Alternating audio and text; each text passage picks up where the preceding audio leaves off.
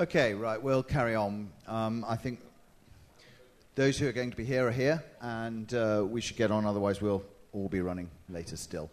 Okay, I'd like to introduce Thomas Stalzer, who I also asked some of his friends and acquaintances what they could tell me, dish any dirt on. Unfortunately, they only said nice things like deep technical expertise, saving projects, etc. So I can't use any of that, unfortunately. Yesterday we were shown in physical e-toys. We were shown an interface to driving robots. Well, Thomas is going to talk about interfaces to driving much more interesting machines like washing machines. Well, actually, no, that's not really the purpose, although he does do that. He's going to talk on slightly more interesting toys than washing machines. So I'll hand over to you. Okay, thank you very much. Welcome, everybody. My name is Thomas Stalzer. I hope everybody is wake up and had some coffee now. Did everybody have a coffee? No? Oh, okay, well, too bad. Have to wait for the next break. Okay, what I'm going to talk about is system integration and how to get different kind of system talk to Smalltalk. Am I talking okay? Is my voice okay? Loud enough? Okay, very well. First of all, let me tell you a little bit where I come from. To my surprise, I found out yesterday that I've been already working for 23 years with Smalltalk. I started with Smalltalk in '88. Back then, I was still working for IBM, but then I switched over to a strange little company in California called Enfin Software. I don't know if anybody still knows Enfin. And that evolved eventually into Object Studio from Syncom right now. Back in about, 96, 95, 96, I got a copy of Visual Age Smalltalk 1.0. I still got a box at home. I found that one also yesterday. And that's when we switched over to the IBM flavor and did some project development for banks and insurances. We founded the Object Dynamics Software Corporation in Germany. And one of the things we developed were the VASER frameworks, which are a application framework set of tools. And, one of the major things we worked on that point were distributed models. Distributed models means that you have a model not running in one VM, but running on multiple VMs distributed in a network. In 2009, that had also something to do with some personal things. I moved to Mallorca, not far from here, about 150 kilometers south from here, in the Mediterranean Sea. I've been living there for 13 years now. And, in 2009, we formed the Natural Software and Services, SL. And that company focuses mainly on using the VASER frameworks and using the technology to interface into home automation protocols like KNX, white goods, and so on. So basically we have two companies, two product lines. The German company focusing on consulting and project development, and the Spanish company focusing on home automation integration. So that's one of the things I like to show. Those are a couple of references, couple of companies we've been working for where we're doing projects. The interesting one actually is on the lower half. It's Janus. It's a joint venture from an insurance in Germany and financing company Siemens, which are trying to get the home automation stuff on a broad basis for customers. So a little bit of the past. Back in 2000, that's 11 years ago. Time flies. In 2000, we had a requirement. We were working at that time for an insurance company in Germany, and we did a system that was used to manage existing contracts and getting new contracts and doing the yearly end calculations and new calculations, doing all the forms and everything. And we had a giant object model, a couple thousand classes, a business object model with a couple thousand classes. We got nice GUI on it. We got a really nice rule engine in there. So any change you made was validated, and you got messages back, and you had the possibility to get things like, the valid values for this attribute is from 2. And so they said, okay, well, let's take this fat client application and let's make a server application out of it and build a really nice front end for it in Java. So we had to access somehow from Java the Smalltalk backend.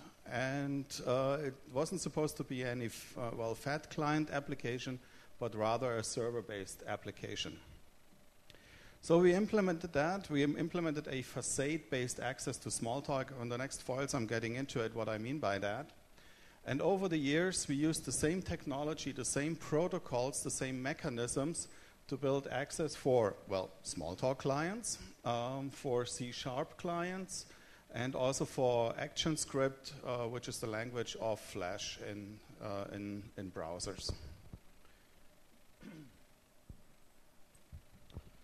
So the application we were looking at, where we were supposed to build a new kind of front end to, was really a complex architecture. I mean, any of those who have been working for insurances know what kind of, what's the political correct term?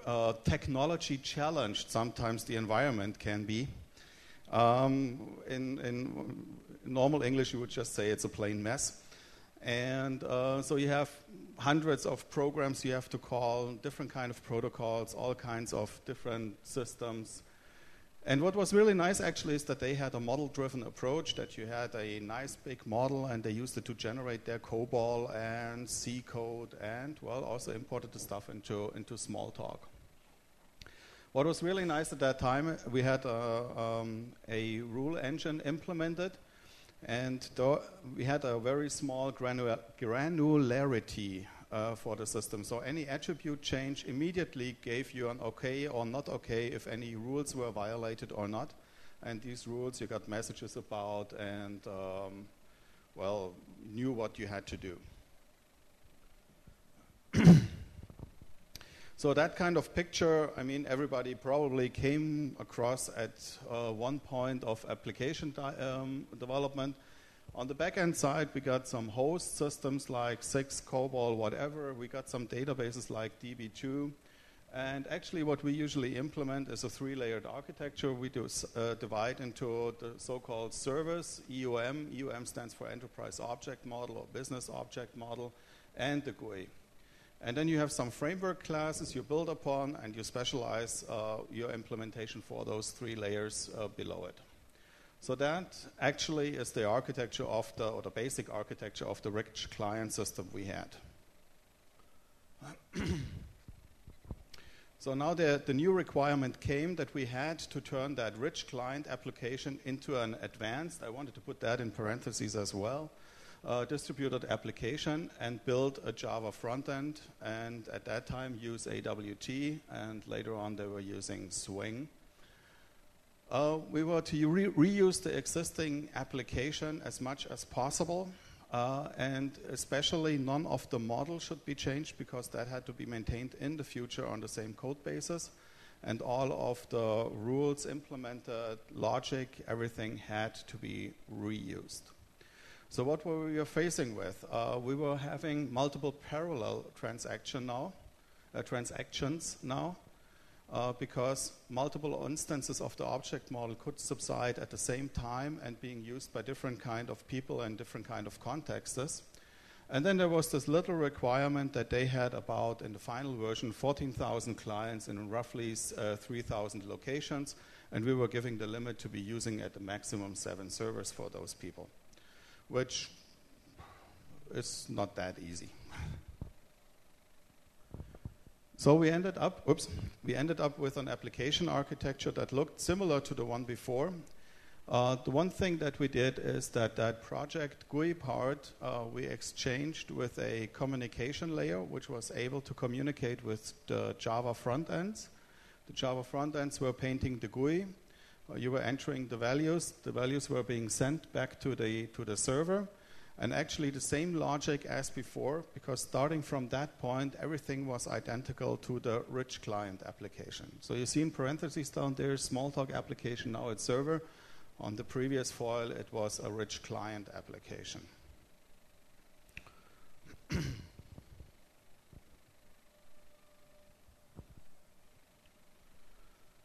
So we had the access to the object model from the Java front end.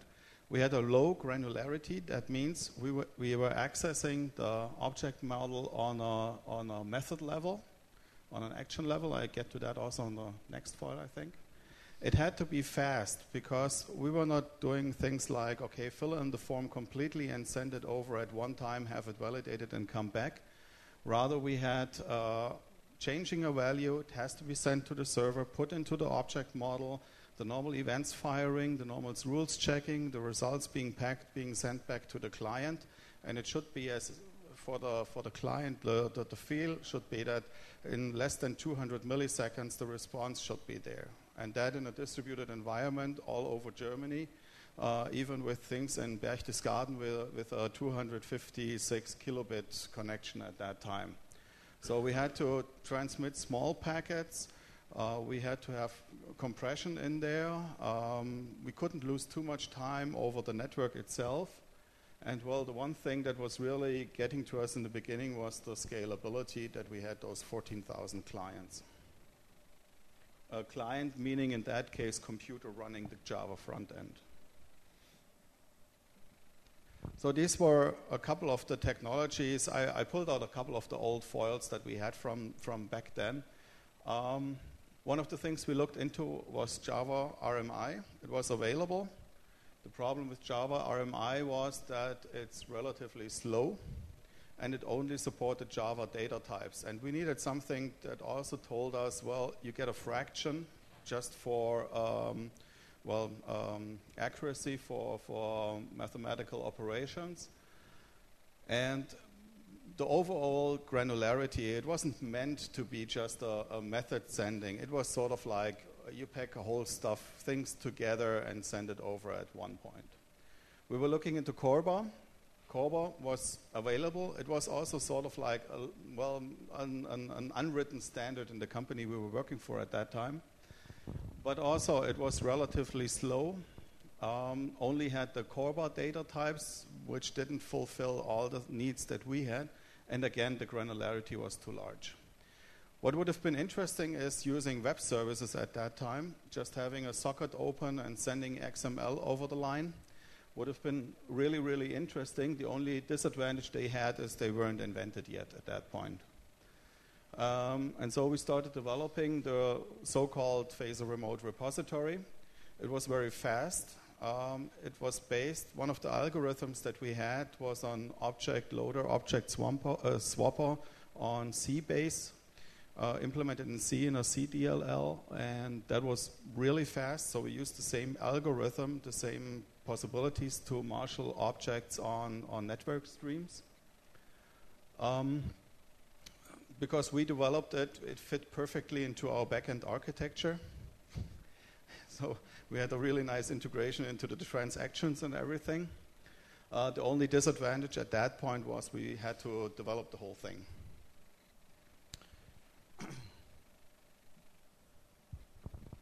So that's a picture of what we ended up doing. Those of you who know distributed Smalltalk find a couple of similarities in here. What happens is, as soon as an object was being accessed from any external source, that object gets registered in what we call the repository. And the repository registers an object by a unique object ID, which is basically just the current time in milliseconds. And if a external object, like a Java object, wants to access that object, it sort of creates a facade object for the Smalltalk object, and it knows the object ID it is talking to.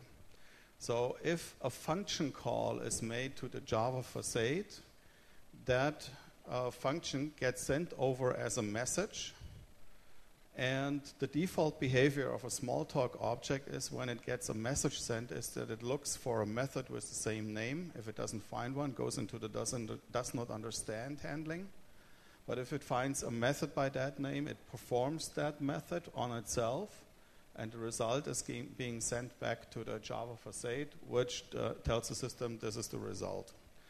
So basically, everything the Smalltalk object can do can be accessed from in the Java facade.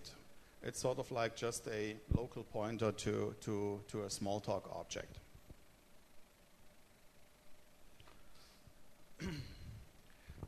So those of you who know Visual H Smalltalk and the parts architecture, in the Visual H parts, you describe an object by telling what kind of actions that object has and what kind of attributes that object has.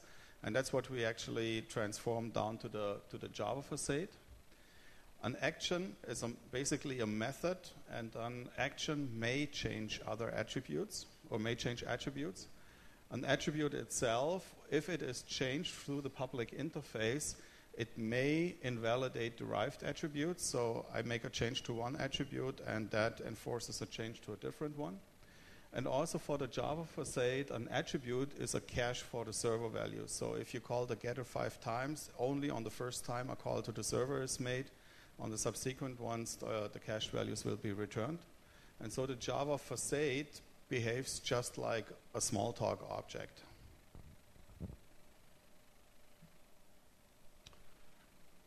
I put that foil on here with cool stuff. Well, the fun things you could do is, you're just in Java and you send an inspect to an object. That was, well, in the beginning it was in the pre-Eclipse time. And so if you send inspect to a facade, inspect gets sent over to the Smalltalk object, and the inspector for that object pops up. So if I make any change then on that Java facade, on the Smalltalk object, well, I'm making changes in the running system. I can even code in the debugger at that point and do changes in the system and have different results coming off every time I'm calling an object at that time. I can set breakpoints. I can develop in the Smalltalk debugger from my Java facade. So at that time, the Java developers were really going like, wow, this is cool stuff. One of the things I'm with the inspector, one of the things that, well, okay, I'm going to come to that on next files because I think it's even on the. Yeah, well, it's going to come on the next couple of files. I'm going to tell you some things about the inspector, which is really cool about it. So once we had the first implementation, everybody was going, well, how does this scale up? And can you do some tests on it? So we did extensive tests on how the whole system was performing. The major issue for us is network latency. That means how long does it take for a certain data packet for the first bits and bytes to arrive at my destination? And that was actually our biggest issue, because if we have a network latency of, let's say, 150 milliseconds from the client to the server, it's very hard to get performance in the 100 millisecond range because you're losing already more on the network. So that was actually our biggest issue, and we had to tweak some things on the network in order to get the performance up. One of the nice things is that 95% of the messages being sent over the network are in the 1 to 2 kilobyte range. So it's just one TCP/IP or one or two TCP/IP blocks, and usually the systems are very fast with that. What was really interesting, what I was really worried about is because if we have those 14,000 clients on 7 servers, we're going to have basically 2,000 clients talking to one server. By definition, we're going to have at least 3 open sockets on the system for each client. So we're going to maintain 6,000 sockets parallel on the server, and it worked pretty good. It wasn't an issue. Well, at least most of the time not. We had some nasty debugging at that time too. Okay, that's the thing that I wanted to talk about before on the inspector with the event propagation. Facades were being marked invalid if somebody else changes a value on it on the server. Well, it was the requirement that the facades had to be marked invalid if somebody else changes a value. So that what we implemented was an event manager which on the client in Java which waited for events to happen on the server. So if a server object did a signal event or notified the client that it had changed, something happened, the event manager would fire an event in the Java world and then update the desktop. So for example, if I was talking about the inspector, you just used Java, send an inspect to an object. You had on the Smalltalk side the inspector pop up. You changed an instance variable over there. That sent off an event which updated the GUI interface on the Java side again. And you could do that in a running system, in a running debugger. And the Java guys were just going like, wow, cool. So well, the way we do it was actually a little bit tricky. What we were doing is we were marking all the objects that were being used from the facades as read-only. So if an object is marked as read-only and I try to do a change in an instance variable through a method, through a direct assignment, through whatever, then that object will fire an exception. And we used that exception to say, okay, somebody changed that object, compared the values if really a change happened, and if yes, we took the change anyway, but we also fired an event to all registered facades to invalidate their attribute value, to say, listen, this isn't accurate anymore. And then if that client facade, for example, is connected to a GUI or whatever, the client facade says, okay, I need to reload myself and got the new values from the server then.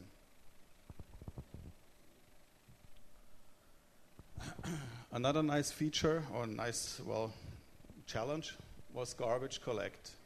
If you have a distributed object model being accessed all over the network, how do you know which objects you don't need anymore? And actually what we found out is that it's basically garbage collect may be implemented as a side effect of event propagations.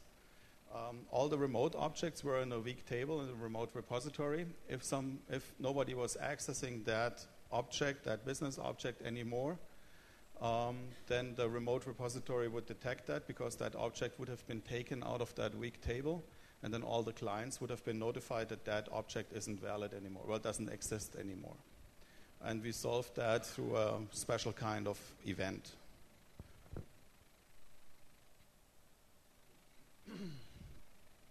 Another thing was if you performed an action on an object, you really didn't know from external what's really going to happen. And that might have an effect on multiple objects. So what we did is, as soon as we performed an action, we invalidated in a facade automatically all attributes, and then we reloaded all the attributes in one go. So we just had one server call, but that one was a little bit bigger, but got us all the attribute information back.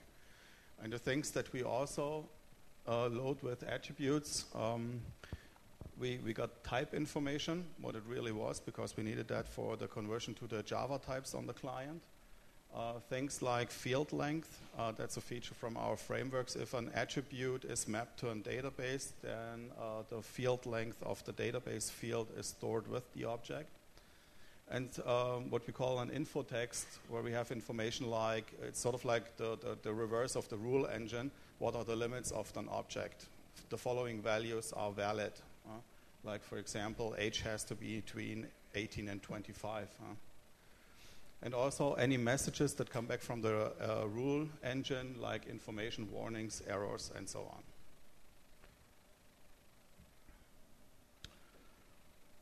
We also built a couple tools. You see those typical Smalltalk tools. That's a tool that a Smalltalk developer did. I think you can always see the difference to other languages. That's basically the generator for facades. What we use is the visual age parts information to say, okay, what kind of instance variables are there? Well, actually, what kind of attributes are there? What kind of actions are there? What do you want to have generated? And then the system generates the Java code in the beginning, and nowadays also C# code.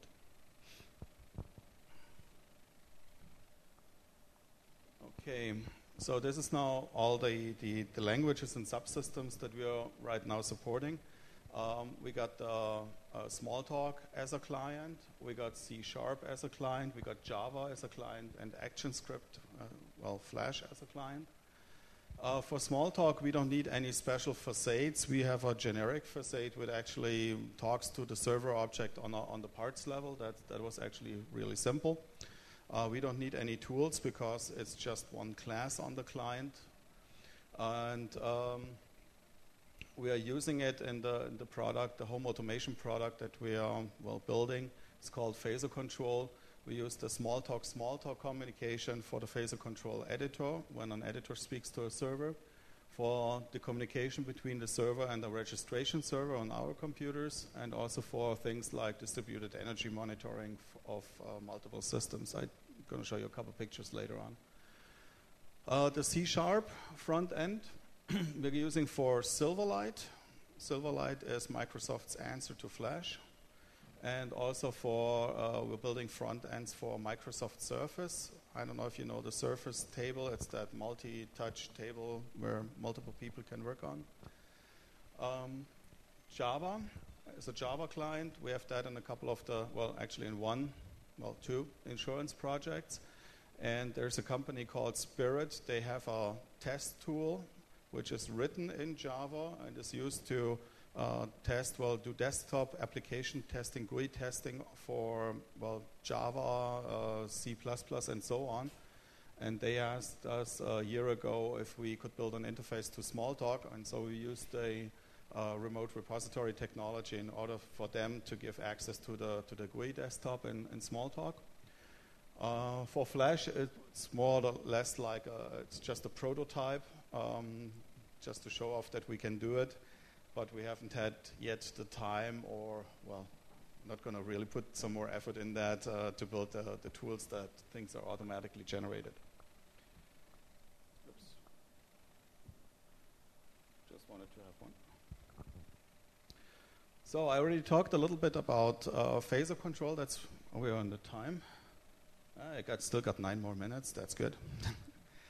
VASERControl itself was really a fun project. It's a fun product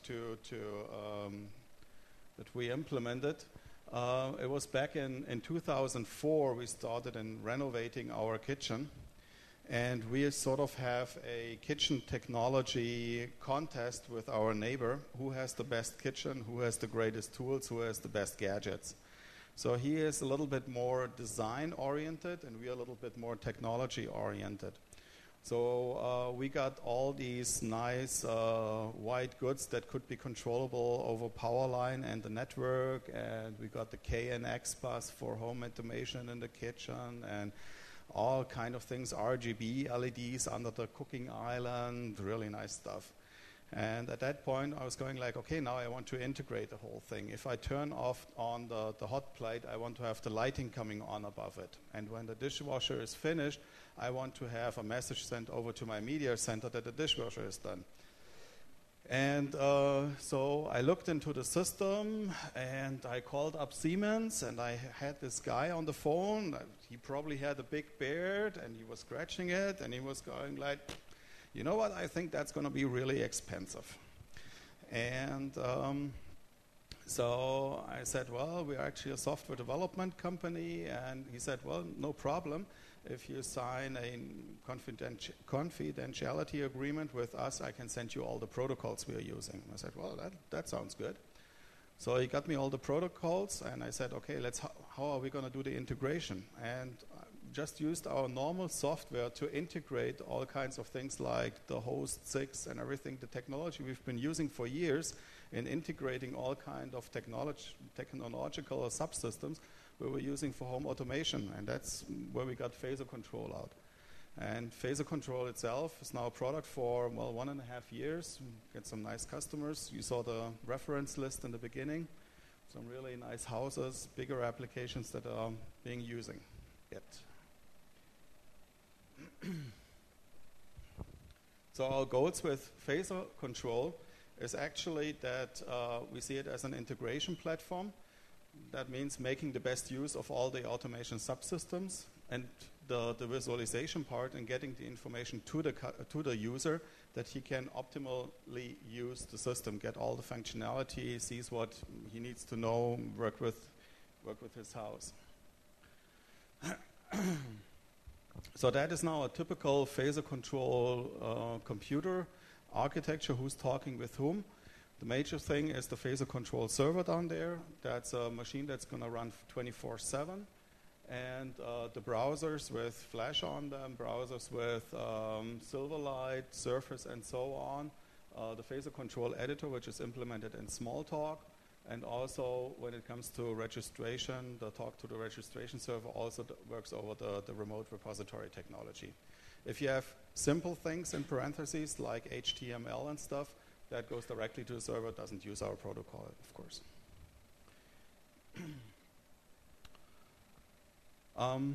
That is basically the internal architecture of VASERControl. Again, we have the 3-layered architecture in the server. Again, the service, business model, presentation layer. The service layer in that case is modeling the real world.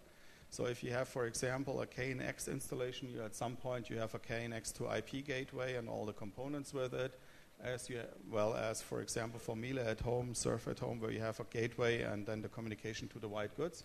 So you're implementing the real world on the service layer. You make that compatible, or we make that compatible on the logical layer. And then we just provide information for the presentation front end. So those are just a couple of screen prints of different kind of visualization systems. To the top left, we got the iPhone. We got pictures of HTML. That microvis in there, that's a 55 millimeter Linux computer you can put into a normal thing where you have a light switch. We got a Java 3D client, Windows sidebar, whatever you need. That's a screen print of an application we did to monitor multiple buildings which are, logically connected because they have the same owner.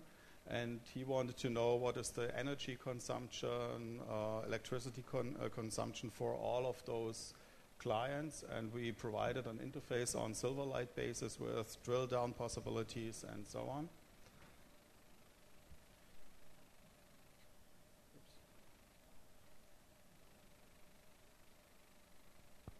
That's a screenshot of the Microsoft Surface desktop.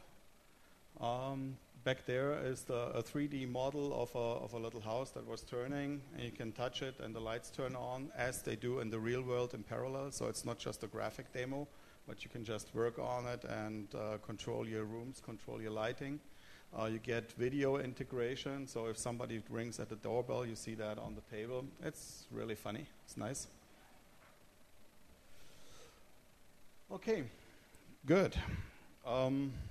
Questions? I just rushed through the foils right now. Still got 3 minutes. Okay, then I just want to finish off with a little thing from Alan Kay. Best way to predict the future is to invent it. I think that's what we're doing here. And, good things are simple. That's one of the things that we try to live by. If you have a complex model, and after half a year of work, somebody looks at it and says, of course, that's the way it's going to work, then you've done a good job. So, okay, a little bit contact information from me. So if you have any questions, things, suggestions, send me an email.